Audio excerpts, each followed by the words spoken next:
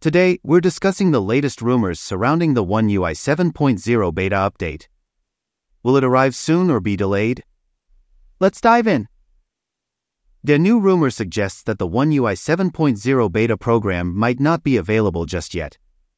According to ICE Universe, there are no plans to release the beta anytime soon. But what does this mean for the expected August release? Samsung might delay the One UI 7.0 beta release to prioritize rolling out the One UI 6.1.1 update to more devices. But what's the significance of this update, and how will it impact the One UI 7.0 release? One UI 6.1.1 was introduced with the Galaxy Z Fold 6 and Galaxy Z Flip 6 at the Unpacked event in July. This update brings new Galaxy artificial intelligence features to older flagship models. We're exploring the latest updates on One UI 6.1.1 and 7.0. From new features to release dates, we've got you covered. Although it's an incremental update, One UI 6.1.1 will bring new Galaxy artificial intelligence features to older flagship models. But which devices will receive this update? One UI 7.0 is expected to be a bigger update, with major changes to the UI, new animations, and possibly expanded Galaxy artificial intelligence features.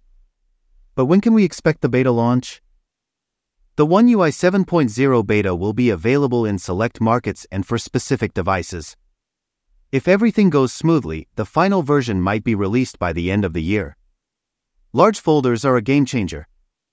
Unlike regular folders, they let you access your most used apps with just one tap. You can open apps directly, making it faster and simpler to get to the apps you use the most. One UI's large folders take app organization to the next level. They offer a convenient way to manage and access your apps, making it easier to find and access frequently used apps while keeping things tidy. Large folders are not new to the smartphone world. Phones with HarmonyOS and iOS have similar features. But how will Samsung's One UI 7.0 large folders stand out?